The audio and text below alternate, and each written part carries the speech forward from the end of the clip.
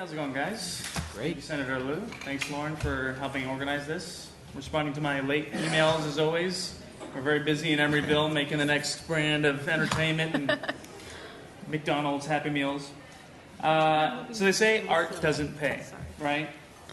Well, maybe they're right, but this week Vanity Fair published an article about the first graduating class of CalArts.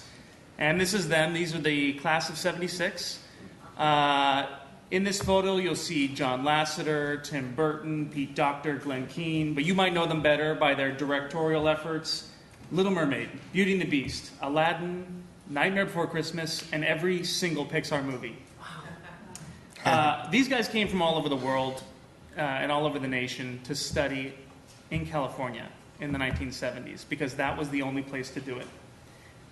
These are my heroes, and now, because of my education in California, these are my coworkers. This is me. I am the protagonist of this little story that I'm about to tell you.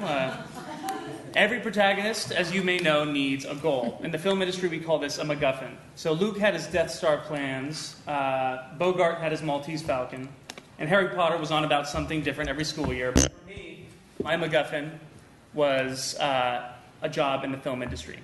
And the person that really helped me is in this room today, Sean Sullivan. He was my personal Sherpa in the mountain road to the film industry. A lot of people are not as lucky as I was to have the kind of class I had. My class was the perfect bridge to success. We had animation programs, we had computers, and that was because of funding. That was because of public school funding. Nowadays, if things keep going the way they are, kids will not have that bridge to success. Kids will be stranded, and that's not the kind of future that we want. Every story also has a villain. The villain of my story was the dreaded tuition yeti. The tuition yeti likes to prowl the mountain paths on your way to success. Now, I was lucky. I went to school in 2002 when the tuition yeti had a small appetite. Just $25,000 a year would suit the yeti just fine. But today's students have to pay up to $50,000 just at CalArts. And the only way to help that, the only way to solve that is through grants, through scholarships, through loans, through this help from you guys, from the government. Now, remember these guys, this is the class of 76 when they first attended CalArts. Like I said, they went to school at a time when California was the only place to get this kind of education. But nowadays, there's schools all over the world. You have Gobelin in France, you have Ringling in Florida, you have Sheridan in Canada. When I was going to school, CalArts was only teaching hand-drawn animation, while the rest of these schools had full computer labs that were teaching cutting-edge technology. And these days and age, we can talk about art all we want, but it goes hand in hand with technology. And at CalArts, we began to get very competitive about this. We had a lot of pride. We'd see how Gobelin, in particular, the French school, would just come out with the best films, year after year.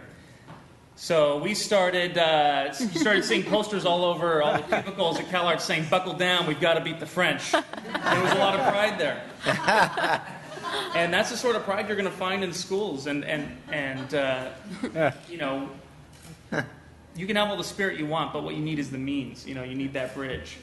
And there's kids out there that just need that leg up. They just need that technology. And that's what the dollar can buy you.